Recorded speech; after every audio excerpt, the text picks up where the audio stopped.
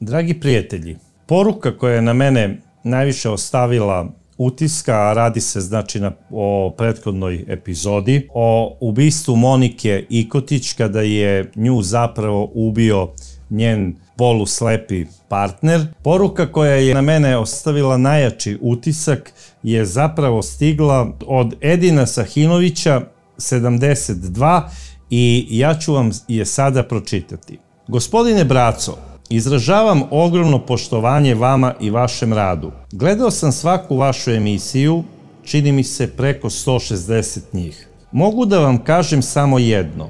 Prestao sam da verujem u pravosuđe i u sistem, ali nisam prestao verovati u pravdu. Prije svega u onu Božju koja će doći na onom svijetu za one koji u njega veruju. Ali verujem i u pravdu na ovom svijetu. Ako neće zakon, a neće, da pravedno kažnjava zločince, onda ili mijenjamo zakon, mijenjamo vlast i obavezno vraćamo smrtnu kaznu. Inače ćemo biti prinuđeni da sami provodimo pravdu na ulici da bi osvetili one koje je taj ubica lišio života. I svako od nas koji bi to uradio ne bi počinio zločin. Zločin je počinio taj ubica, a mi bi samo izvršili pravednu kaznu. A što se tiče ovog slučaja, ubica je ubica, bio slep ili ne. Tu nema milosti. Srdačan pozdrav.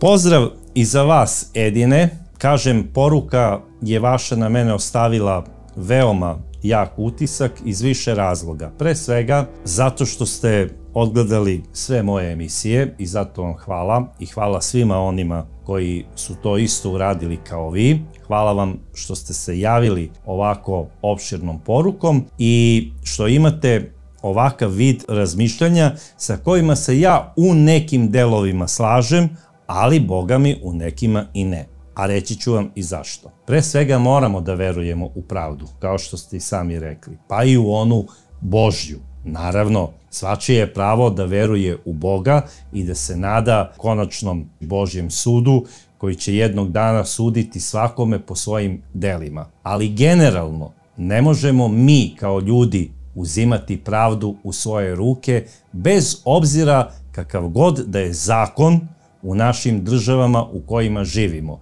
jer moramo ih poštovati, zato što smo deo te zajednice i činimo je. Lepo ste rekli, ako ne odgovara neka priča u smislu vlasti, zakona ili zakonodavstva, postaje demokratski načini kako se to menja i poboljšava u smislu glasanja, odnosno hemijskom, nikako silom. Ja sam protiv svake vrste nasilja, pa i protiv toga da se uzima pravda u svoje ruke. Znači, bez obzira kakav god da je zločin izvršio neko, ne može da bude suđen od mase i da bude javno linčovan. Postoje sudovi i mi u njih moramo da verujemo kao u jedine prave institucije naših država. U protivnom, vratit ćemo se u prvobitnu ljudsku zajednicu, a mi to ne želimo. Ali moram da napomenem da se meni ne sviđa netransparentnost sudova u ovom regionu. Svaka presuda počiniocu određenog krivičnog dela mora da bude javna i narod mora da učestvuje i da prati donošenje iste. Pošto je u našem zakonodavstvu predviđena porota i ona postoji, ja bih voleo da ona punopravno učestvuje u donošenju određenih presuda i da se porota bira iz najčasnijih i najuglednijih porodica određenog mesta, tamo gdje zapravo zaseda sud za određeno krivično delo. Jer ako se sudi u ime naroda, narod bi trebalo i da sudi. Ali daleko od toga da to suđenje preraste u anarhizam. Ono mora biti u okviru sudnice i pravda mora biti izrečena od sudije. I samo je kao takvu priznajem. A večeras ćemo se pozabaviti slučajem koji nas je u zadnjih nekoliko dana jako zaintrigirao i došao nam je znači iz susedstva. Desio se zapravo u Osijeku 20. septembra ove godine. Slučaj je bio takve prirode da smo svi morali da na neki način stavimo prst na čelo i da se zapitamo da li je to baš zaista tako i da li je to u stvari normalno što se dešava u našem okruženju. Jer bez obzira da li se to desilo u Hrvatskoj, u Bosni, u Skoplju, u Beogradu ili Novom Sadu, bez obzira što nas granice razdvajaju, naša kultura, naše poreklo i naša duša je zajednička i svako nasilje koje se desi u regionu doživljavamo kao nešto što se dešava lično nama. A šta se u stvari desilo tog 20. septembra 2023. godine u 22 časa i 10 minuta? Dežurna policijska stanica u gradu Osijeku zaprimila je telefonski poziv u kome je radnik hitne pomoći obavestio policiju da se u jednom stanu koji se nalazi u sklopu vatrogasnog doma u gradu Osijeku, u Donjem gradu, desilo samoubistvo jedne devojke. Po izlasku policija je ustanovila i identifikovala leš te mlade devojke koji se tamo nalazio i ustanovila je da se radi o mladoj Mihaeli Berak koja je stara 21 godinu i koja je iz grada Osijeka. Ova mlada devojka navodno je bila u stanu njenog dečka koji je bio pripadnik saobraćajne policije ovog grada, zapravo policijske uprave Osijek. A ko je zapravo bila Mihaela Berak? Mihaela Berak je rođena 2002. godine i u gradu Osijeku je završila osnovnu i srednju školu. Ona je rođena u porodici, znači Berak, od majke Jadranke i od oca Ivice. Pored nje, ovo dvoje mladih ljudi imaju i ćerkicu Vlatku. Mihaela je od osnovne škole bila najbolja učenica. Svi su je znali po osmehu, jako je onako bila markantna, više bih rekao sportski tip devojke, jer zapravo ona se i bavila sportom. Volela je kickboks, bila je šampionka, osvajala je i neka prvenstva, imala je medalje u tom sportu, baš je bila onako u fulu lepo građena, imala je divne naočare i u školi su je svi smatrali štreberkom, zato što je bila učenik do perfekcije. Znači, bila je odličan đak u osnovnoj školi, odličan đak u srednjoj školi i upisala je pravni fakultet u Osijeku. Ona je prvu godinu pravnog fakulteta zbrisala sa najboljim ocenama. Profesori su je obožavali i ne samo profesori, nego i sve kolege sa fakulteta. Zato što su uvek od nje nešto mogli da nauče. I ona je faktički bila zaštitni znak ovog fakulteta jer su bili preponosni na nju zato što se bavi i sportom. I profesori su pričali svojim učenicima, evo, svako dete treba da se ugleda na našu Mihaelu, jer zapravo tako bi trebala da se ponaša svaka normalna devojka. Mihaela ne samo da je bila odličan đak, odnosno odličan student i sportista, ona je bila i jako vredna. I da bi dopunila svoj studentski budžet, ona je znala da vikendom radi u tržnim centrima u Osijeku, kao prodavačica. Ljudi su je prosto obožavali i rekli su, evo kako dete, odličan student, odličan sportista i zna da zaradi svoj novac za život. To je prava devojka. A ova devojka se ponašala kao i sve savremene devojke. Bila je stalno na društvenim mrežama, koristila je taj TikTok, Instagram i sve ove društvene mreže koje sada koriste mladi i malte ne, kao i svi mladi, ona je doživljavala da je svet jedno zaista malo selo, jer imala je prijatelje u celom svetu. Ona je zapravo kontaktirala sa svojim kolegama iz sporta kojim se bavila iz celog sveta. Da li oni žive u Americi, da li žive u Kini, u Australiji, stalno je bila u kontaktu, tako da je sebe doživljavala kao građanina sveta. I ova devojka je kroz celo to svoje odrastanje kao učenica i kao osoba više bila zainteresovana za sport i za učenje nego za momke i provod. Naravno, imala je ona svoje simpatije, imala je ona i neka svoja školska zabavljanja. Ona je sve svoje tajne delila sa svojom majkom Jadrankom, sa svojom sestrom Vlatkom. Takođe, ova devojka je na fakultetu gde je kao student išla, imala i dosta svojih prijateljica. One su delile sve svoje tajne, ne samo o učenju, o nekim problemima iz škole, sa fakulteta, nego su pričale između sebe i svoje ljubavne jade, jedna drugoj su se poveravale i Mihaela je bila poznata po tome da je ona davala savete drugim devojkama kako da prebrode neku određenu ljubavnu krizu u datom momentu, koja se dešavala između nekih curica i njihovih dečkija, odnosno momaka. Devojke su mislile da Mihaela ima rešenje za svaki problem, pa i za onaj ljubavni. I govorile su,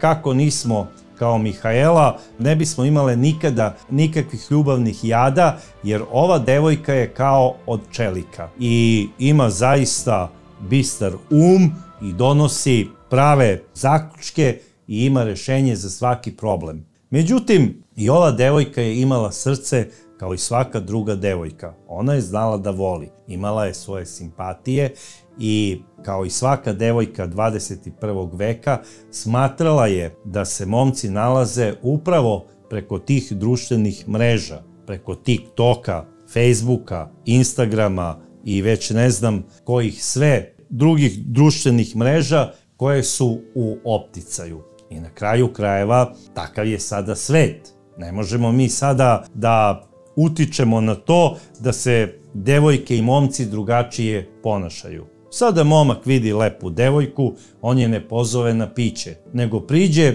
i kaže, daj mi tvoj Instagram profil, ukucaj mi ovde u telefon i onda je zaprati i onda napiše lepa, imaš prelepe oči, imaš baš onako super crte lica, odgovara mi tvoja visina, od sada ćemo se dopisivati. I onda oni počnu da se dopisuju, faktički smatraju da je tako počelo zabavljanje. Mislim, ja sam ipak za onaj staromodni način komunikacije između partnera, znači kada se upoznaju muškarac i neka dama, treba da izađu na kafu, da se upoznaju, da tačno znaju ko šta radi, čime se bavi, da kažu jedno drugome da li imaju neki problem, kako mogu da pomognu između sebe jedno drugome i da ako postoji neka hemija, počne posle to druženje, zabavljanje, a na kraju krajeva i emotivna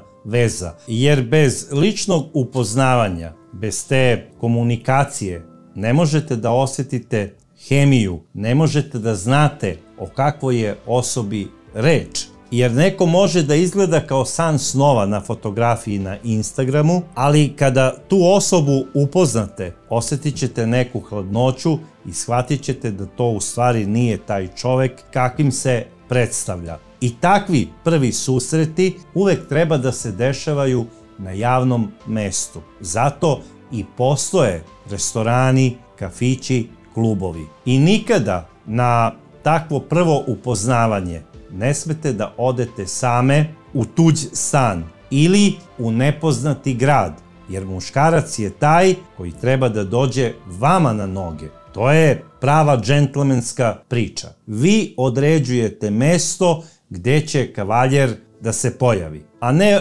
on vama da kaže recimo određeno mesto tipa dođite do velikog mokrog luga, adresa ta i ta. Mislim, na šta to liči? To je, mislim, kao kad poručuje preko glova ono donesi mi 10 ćevapa upola s lukom.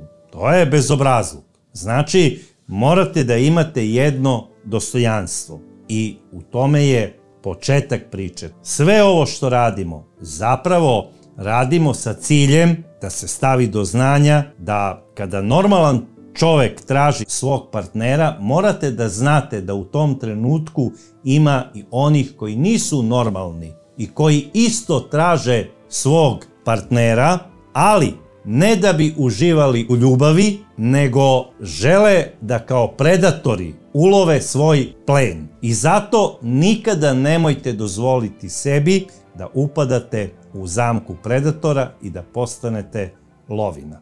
Sada, u ovom slučaju o mladoj Mihaeli, mnogo toga je navodilo da je ona na svom Instagramu pronašla mladića koji je san snova za zabavljanje. I za jednu devojku, štreberku sa fakulteta, koja je na pravnom fakultetu, svi znamo da devojke koje idu na pravni fakultet, medicina i tako te slične fakultete, su devojke koje dosta drže do sebe, iako su one na glasu kao najbolje u određenim stvarima, da li učenje ili sport, a u ovom slučaju je u pitanju i sport i učenje, one imaju nekako veće kriterijume. Ponekad ti veći kriterijumi im donesu, nažalost, i lažnu sliku sveta u kome žive. Jer počinju previše brzo da žive i nemaju vremena sada one da troše u smislu zakazat ću sastanak u ovoj pizzeriji,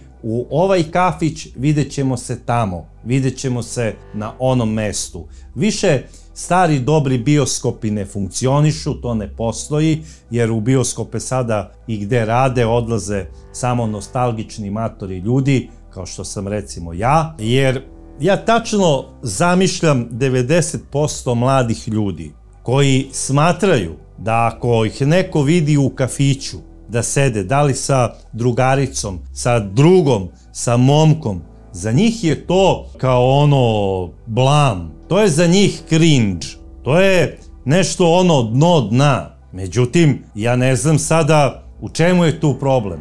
Zašto je to dno dna? Ajde da se vidimo u lepom, recimo, kafeu, a nije mi dno dna da se vidimo tamo u nekom delu grada, u nekom stanu za koji zapravo i nemam predstavu kako izgleda. To je generalno po meni stvarno ludilo. I ja, iako sam muškarac, nikada na nijedan prvi sastanak nisam sa partnerkom otišao na neko usamljeno mesto, nego sam uvek birao da to bude što prometnije mesto, što romantičnije mesto. I da ne budem sada neko koji onako priča neke gluposti i da bude možda pogrešno shvaćen sa nečije strane, za mene je to uvek bilo in i bit će in da budem viđen na što prometnijem mestu u društvu neke dame. Jer generalno takva mesta i postoje da se tamo izađe i da se posveti jedan period vremena nekoj osobi, bez obzira da li je ta osoba prijatelj, da li će postati voljena osoba, a možda i životni saputnik. Ali mi moramo imati vremena jedni za druge, jer u protivnom džaba se mi kuckamo preko TikToka, preko Instagrama i drugih društvenih mreža. Sad, u ovom slučaju imamo Mihaelu, koja je uspešna devojka, kao što sam rekao, i koja je želela da ima prestižnog momka. I ona ga je tražila na Instagramu. Boga mi, i našla ga je. Znači, da bude iz Osijeka, ali da je ono frajer tip top, da je lep kao lutka, da je nabildovan, da je sav u onim pločicama od mišića, da je onako poznat u gradu i, boga mi, ona je i pronašla Marka Šmazila. Marko Šmazil je rođen u okolini Osijeka, gde je i odrastao, završio je školu i posle srednje škole on je u ovom gradu došao posle završenog vatrogasnog kursa i zaposlio se kao vatrogasac. Bavio se tim sportovima kako bi bio u top 10 kondiciji, jer na kraju krajeva ne može svako biti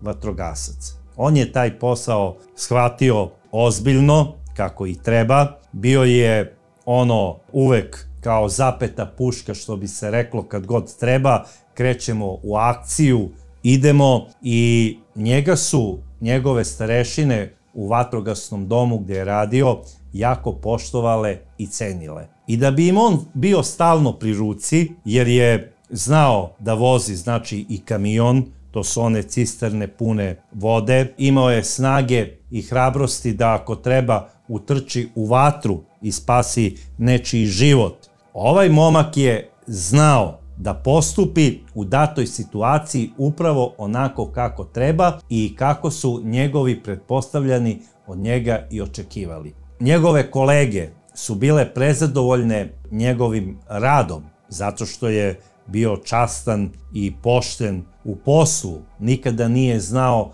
da kaže ne. Radio je i za vreme Nove godine, za vreme Uskrsa, za vreme Božića i drugih praznika. I njegove starešine, ljudi sa kojima je radio, dale su mu i službeni stan u sklopu vatrogasnog doma gde je radio. Sada zavisi kakav je taj vatrogasni dom u smislu iz kog je perioda, da li je iz real socijalističkog perioda ili je zidan kasnije. U takvom izdanju je i taj smeštaj službeni, zapravo službeni stan, koji se ne daje na trajno korišćenje i vlasništvo, nego samo dok ste pripadnik službe. I šta se dešava? Pošto je to obično pravo kolektivno razmišljanje u zgradi gde se dešava, to su znači sve obično znači vatrogasci, pošto pričamo o vatrogascima, ponekad se desi da je tu i neki policajac, uglavnom službena lica. Ti vatrogasni domovi, ako su stariji i imaju te sobe za samce, odnosno za momke koji nisu stambeno situirani u gradu gde rade, oni znaju da budu kolektivni u svakom smislu. Pa recimo, soba za spavanje je posebna,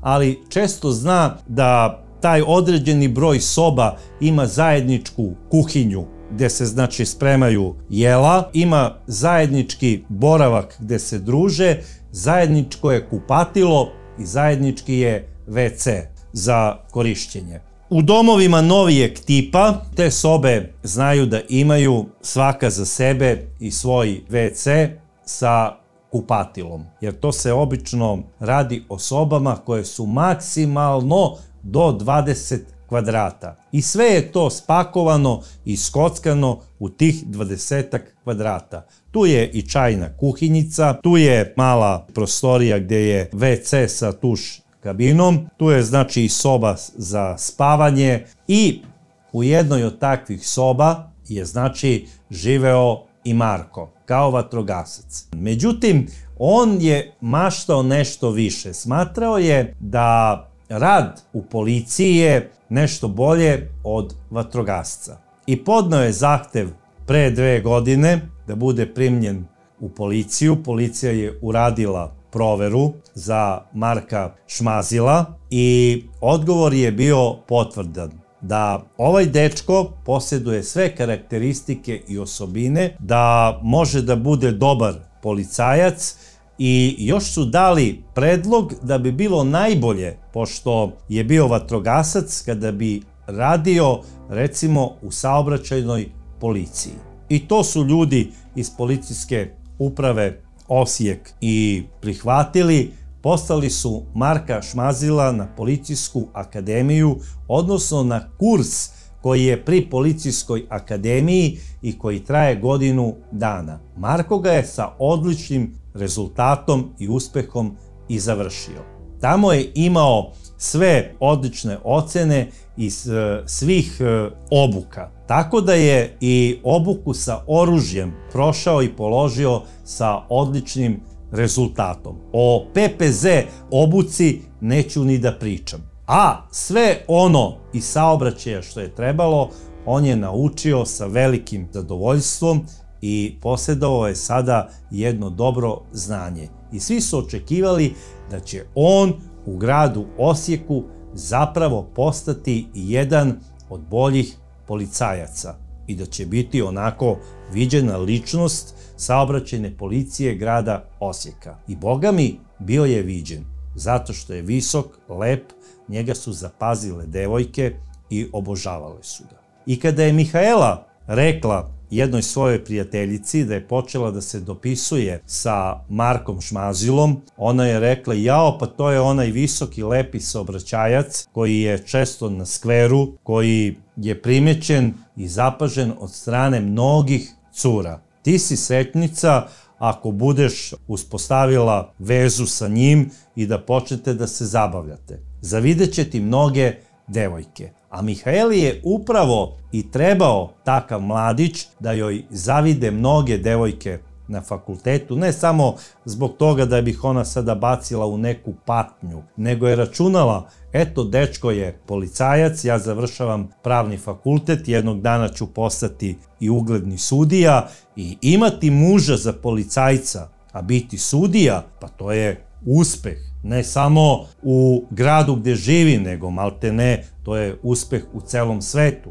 Znači, to su službe koje idu jedna sa drugom i ona je smatrala za jednu buduću pravnicu nema ništa bolje nego zabavljati se sa lepim i perspektivnim policajcem. I počela je ona sada sve više da se dopisuje sa Markom i to je funkcionisalo nepunih mjesec dana. Međutim, pre 10-ak dana ona se požalila svojoj drugarici da nešto nije u redu između nje i Marka. Ne u smislu sada da su se oni nešto lično raspravljali, jer oni se faktički lično nisu ni upoznali još uvek, nego u tim porukama nešto njoj nije štimalo. I Marko je nju počeo strašno da smara tim pitanjima preko TikToka i preko Instagrama, u smislu ko ti je ovaj, ko ti je onaj, zašto se reklamiraš, zašto se slikaš tako, mislim, oskudno odevena posle treninga. A vrhunac je bio kada je Marko rekao Mihaeli, đubre jedno, kako radiš idući tjedan. Ne znam šta je mislio i šta je aludirao ovaj momak. Najverovatnije je mislio da Mihaela ima sastanak sa nekim možda mladićem ili sa gazdom nekog butika ili kafea u tržnom centru gdje je ponekada radila maltene svakog vikenda. U ovoj vezi očigledno Marko i Mihaela imaju sasvim drugi pristup ovom načinu komuniciranja. Marko je ovo dopisivanje između njega i Mihaele doživeo kao zabavljanje, dok Mihaela je to doživela kao neko, rekao bih, malo jače zezanje. To se jasno vidi iz poruka, posebno iz jedne poruke koju je ona prosledila svojoj prijateljici. Vidi se da ona ovu vezu ne doživljava kao emotivnu. Kaže ovako, nervira me jer stalno govori kako je on meni dovoljan. Da sam ja s njim ovo ono nešto sretna i onda je najbitnije ono kada dodaje na kraju dole, Bog te vido ko da smo u nekakvoj vezi. Pa šta on to zamišlja? Znači Mihaela ovdje stavlja do znanja svojoj najboljoj prijateljici da Marko ima umišljaj, da su oni u emotivnoj vezi, a da ona to jednostavno tako i ne shvata. I onda kaže, on je patološki ljubomoran, posesivan, narcisoidan, on je jednom rečju nenormalan i ja ću prekinuti s njim svaku komunikaciju i neću više komunicirati. Na to je njena prijateljica odgovorila, to je jedino tako, ali to je nešto o čemu treba razgovarati. Ili mu uživo reci da oladi, ili mu reci preko poruka. I sada nakon ove poruke koju joj je prijateljica napisala kao odgovor na njena postavljena pitanja, Mihaela je došla na neku suludu ideju da ode ispred policijske uprave i da se sretne sa Markom. I tamo na tom susretu njoj je bilo jako čudno što ju je Marko onako baš strasno zagrlio, jako je stegao i prosto ju je zbunio. I ona opet posle porukama obaveštava svoju prijateljicu da je išla ispred policijske stanice da se sretne sa Markom i bila je iznenađena zašto ju je on tako snažno zagrlio, jer je ona imala jedan takav zagrljaj kada je jako zagrlila svog bivšeg dečka kada su raskidali vezu. I kaže, ne znam kako da protumačim sada ovu priču, jer prosto ne znam šta da mislim. I ona je to doživjela kao love bombing.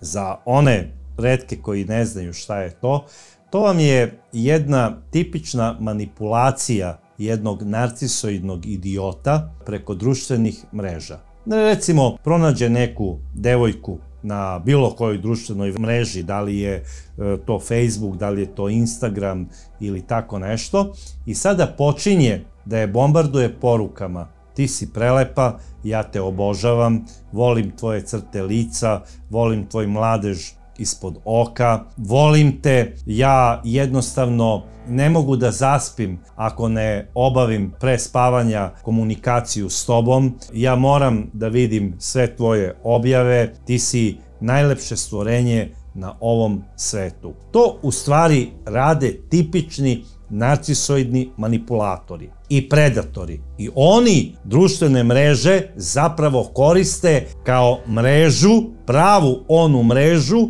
koju koriste ribari za lov ribe. A u ovom slučaju predatori koriste društvene mreže za lov naivnih i zalutalih duša. Zapravo oni su vukovi na pašnjacima društvenih mreža. I ne dozvolite da budete jagnje u čeljustima istih. Sada, pošto je ovde u pitanju Mihaela jedna prepametna devojka, ne znam kako posle svega ovoga i ovakvog zagrljaja nije odlučila da stavi tačku na ovu vezu. Sledećeg dana ovaj uobraženi Marko, Šmazil, šalje sliku sa jednom devojkom sa kojom se slikao, pretpostavljam da se radi o nekoj njegovoj koleginici, i napisao je: nisi ti jedina, evo me sa plavicama. Plavice znači koleginice policajke, koje su ga, pretpostavljam, isto volele, jer je lep dečko na kraju krajeva. Tu je njemu Mihaela sada napisala kao odgovor: neve u akciji. Šta god da je to značilo, ja sada ne znam, ali tako je glasilo. A nije napisala u smislu ono: sram te bilo, šta to radiš, to ne liči jednom dečku policajcu koji je eto u nekoj Instagram vezi ili tako dalje, ili vezi u najavi, ali po meni ništa to nije na Mihaelu ostavilo neki utisak koji je onako lomio od ljubomore. Ali zato je Marko, videvši da Mihaela nema ljubomornu reakciju i da njegova zamisao koju je imao sa plavicama nije na Mihaelu ostavila nikakav utisak, doživeo to kao eksploziju ljubomore. Zapravo, u ovom mladiću se rodio jedan bes i napisao je sledeće: rekao sam ti da mi to ne radiš. Ne znam šta je ona u stvari zapravo uradila Marku, ali to njeno ignorisanje je njega jako iritiralo. Zatim je dodao: neću ti se više javljati ako ti smatraš da mi ti nisi dovoljna. Međutim, ona je samo kratko odgovorila: ja sam uvek dovoljna, čak i previše. Na šta je on najverovatnije ovu svoju komunikaciju screenshotovao i okačio na svom Instagramu, što je jako iznerviralo Mihaelu. I ona je rekla: ne mogu verovati od čega ti sve praviš dramu, ni iz čega, i šta ti je ovo trebalo da stavljaš na svojim objavama. A on je na to samo odgovorio: sama si to tražila. I dodao je da on toliko ima ponuda od drugih devojaka preko Instagrama koje mu se nude u smislu veze, da on ne može sada da veruje da Mihaela, nakon što je on odabrao nju, sad smatra da ona nije njemu dovoljna. Mislim, nije mi tu baš jasno iz ovih poruka ko je šta hteo da kaže, ali mi je jasno da se ovde radi o jednom mladiću koji umišlja mnoge stvari. Jer to rade obično ti narcisoidni manipulatori, doživljavaju sebe kao velike zvezde i misle da ih sada proganjaju bezbroj tih cura. Zato što, evo ovako, on je malo iskompleksirani, znači neki seljačić koji je došao u veliki grad da radi prvo kao vatrogasac, a sada kao saobraćajac kada stane na glavnom trgu u Osijeku i kada radi kontrolu saobraćaja, prolaze devojke koje voze i one normalno mladom saobraćajcu, da ih ne bi zaustavio, onako sviraju na sireni, udare po sireni, jave mu se, namignu, pošalju mu poljubac i ova dileja se topila od svega toga. A to je u selima normalno, a da ne pričam za velike gradove kakav je Osijek. I ovaj umišljeni mladi narcis smatra da sada i Mihaela treba da trči oko njega kao pčelica oko nekog najlepšeg cveta, jer je on Bogom dan, i da on sada treba da bude centar njenog sveta, da ako kaže prekini i sa fakultetom, previše ima tamo lepih momaka, ona to treba da uradi. Ako on smatra i kaže njoj od danas smo nas dvoje u vezi, oni su u vezi. Međutim, ovu vezu navodnu koju je Marko zamišljao, niko nije registrovao. Nije čak tako doživela ni Mihaela, što je najgora stvar. Jer to su sve navodne neke pretpostavke kako su oni mjesec dana u nekakvoj vezi, zapravo od trenutka njegovog državnog ispita, kada je kao pripravnik položio državni policijski ispit i dobio je stalni radni odnos. Tada je dobio i službenu legitimaciju, tada je dobio i službeni pištolj. I bio je sav ponosan i smatrao je da mu sad samo fali životna saputnica. Ima 27 godina, Mihaela ima 21 godinu, onako rasna je, sportista je, ima dobru genetiku, to mu je potrebno da ima da bi oženio i da stvara porodicu. Marko je imao neki sasvim svoj svet u kome se Mihaela nije uklapala psihički pre svega, jer je imala sasvim drugačije poglede na svet. I sada šta je najinteresantnije? Niko nije znao za ovu vezu ni od njene familije, ni majka Jadranka sa kojom je bila jako prisna i nema šanse da bi ona imala momka policajca, da to majka Jadranka ne zna. Otac Ivica bi naravno to odmah saznao preko majke, a sestra Vlatka, da ne govorimo, saznala bi od sestre. Na kraju krajeva one su uvek delile sve svoje tajne i one ljubavne i svašta nešto. I mi iz ovoga svega možemo da zaključimo da se ovde zapravo nije ni radilo o vezi, već o erotomaniji. I da sada ne pojašnjavam tačno šta je erotomanija, pretpostavljam da svi znate. Ta njegova erotomanija je išla svojim tokom, punila je tu njegovu čašu ljubavi koju je on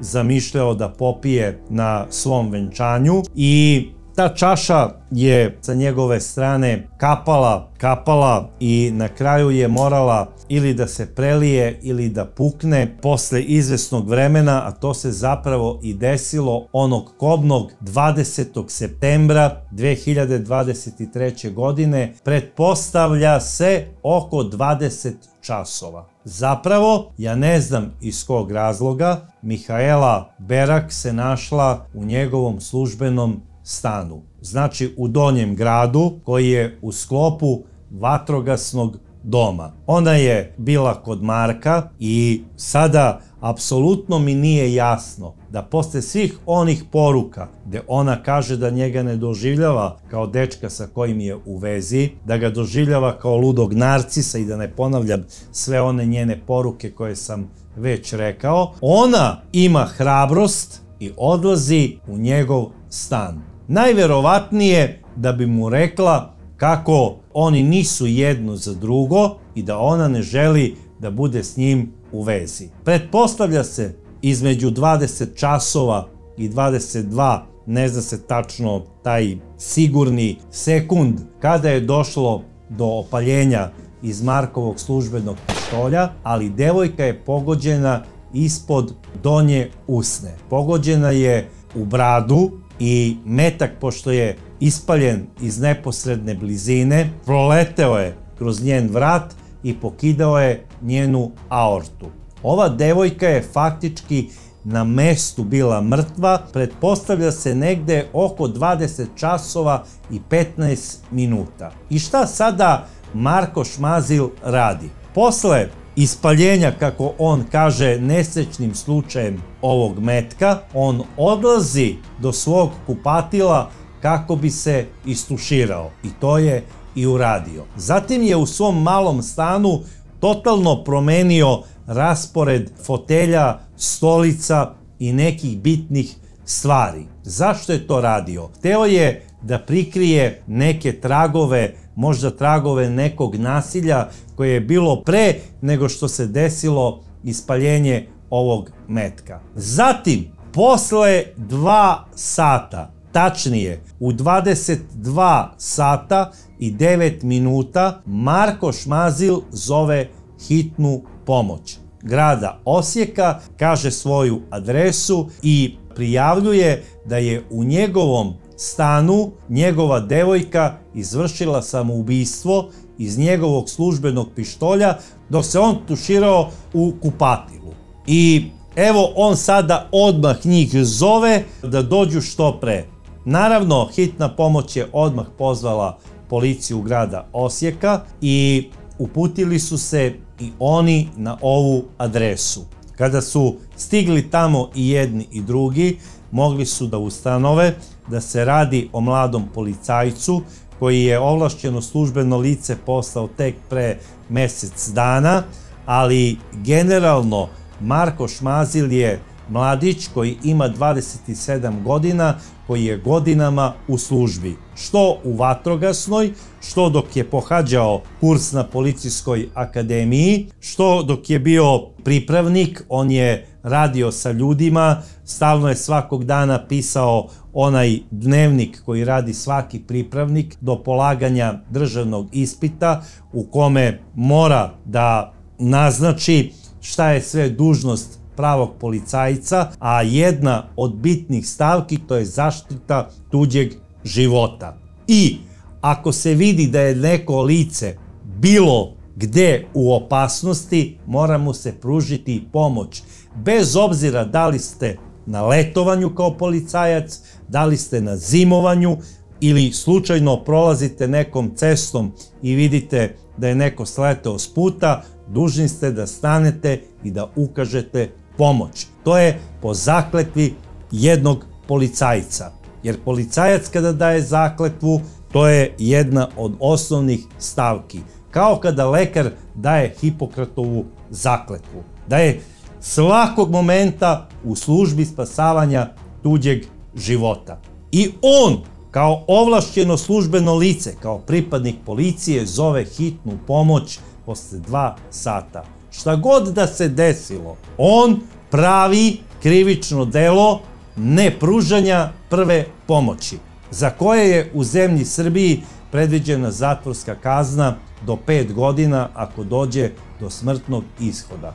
Koliko je u Hrvatskoj tačno, to ne znam. Znači, već pravi jedno krivično delo, čak i da se devojka ubila. Drugo krivično delo, zašto je ostavio svoj službeni pištolj na sto i odlazi u kupatilu da bi se tuširao. Molim vas, kada nekom dođe devojka u stan, on ne maše kao neki hajduk onom kuburom i pištoljem. Čime se on hvali? Službenim pištoljem. Pa koju devojku zanima kako izgleda službeni pištolj njenog dečka? To je glupost. Drugo, šta je iznenađujuće? On daje lažnu prijavu da je devojka izvršila samoubistvo. A dobro se zna da kada neko izvrši pucanje iz vatrenog oružja, ostaju barutne čestice. Ja ne znam kako je Marko položio taj jednogodišnji kurs policije, a da nije znao da se svakoj osobi gdje se desi neko pucanje u nekoj prostoriji, bez obzira da li je ona pucala ili je bila sudeonik, kao svedok neke pucnjave, uzima takozvana parafinska rukavica, da bi se otkrilo da li ima tragova barutnih čestica.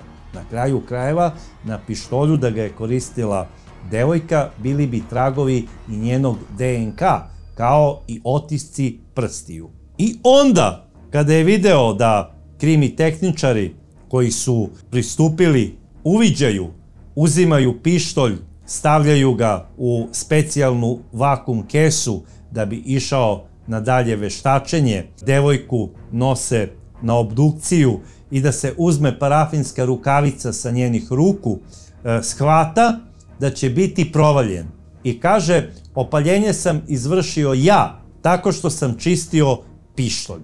Pa dobro Marko, ako si izvršio ti, zašto odmah nisi zvao hitnu pomoć? Zašto si otišao na tuširanje da bi sklonio možda tragove barutnih čestica sa svoje ruke? Ili šta si već razmišljao, ja nemam pojma, a dobro znaš, ako si prošao kurs sa odličnim uspehom, da tragovi barutnih čestica se teško skidaju sa hemikalijama, a kamoli sa vodom. Sa vodom ne mogu da se skinu ni za 10 dana posle pucanja. Nisi ti to baš dobro naučio na tom tvom kursu.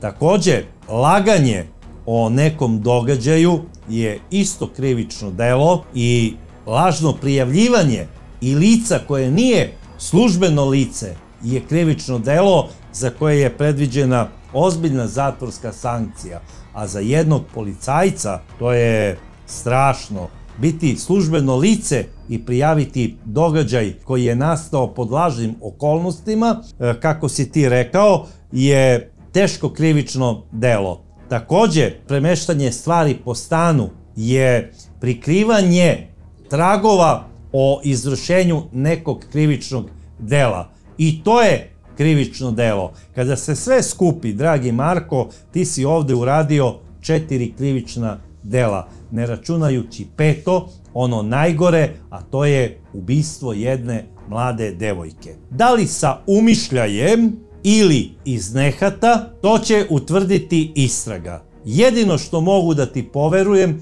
da nisi imao umišljaj, a da ne budeš otkriven, to je nisi valjda toliko lud da nekoga pozoveš u sopstveni stan i izvršiš njegovu likvidaciju. Jer ovo što si ti uradio, ovo pucanje u lice, je klasična egzekucija. Znači, ubio si nesrećnu devojku da joj nisi pružio šansu, ama ni jednu sekundu da preživi ovaj nesrećni događaj.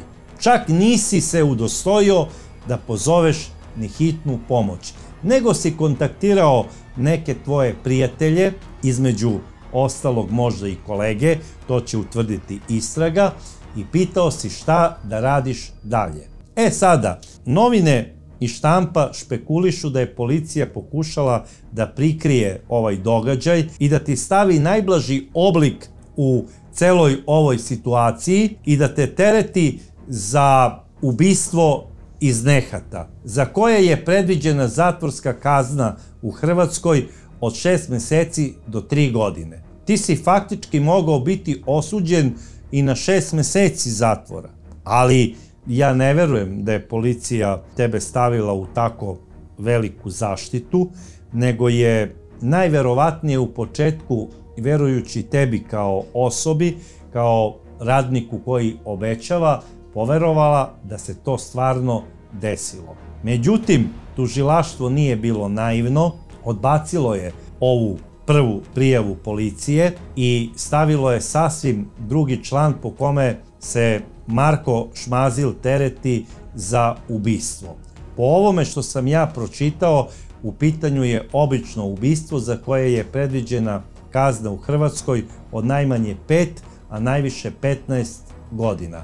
Dobro, to je sada mišljenje i stvar tužilaštva. Bitno da je po ovom članu Marku određen pritvor do 30 dana, a za 30 dana može se član i promeniti. To je već stvar istrage, ali generalno ti si, Marko, jedan veliki manipulator i pokušao si da prevariš, znači, i istražne organe i tu nesrećnu devojku, svoje kolege, svoje komšije, vatrogasce, koji su časni i pošteni ljudi i godinama boraveći u službi, što u vatrogasnoj, što u policijskoj, nisi naučio, valjda zbog svoje narcisoidnosti, da je najveća vrednost ljudski život. I ti ne znaš da poštuješ ljudski život. Bilo kako bilo, o svemu ovome će mišljenje i presudu doneti sud koji je nadležan za ovo tvoje delo. Ja verujem u sud Osječke županije, koji će na kraju reći zadnju reč, a na kraju krajeva verovala je i Mihaela Berak, čiji je san bio da postane sudija tog istog suda. I nemojte to zaboraviti. Nažalost, njeno neiskustvo je doprinelo da se ovo desi i rezultat svega ovoga je njen tragično ugašeni život i ona je sahranjena u subotu 23. septembra na Osječkom centralnom groblju u prisustvu njene mnogobrojne porodice, njenih prijatelja sa fakulteta, njenih drugarica, njenih kolega iz sportskog društva gdje je trenirala, znači tekvondo i kickboks, i nikome nije jasno kako se ovo zapravo desilo.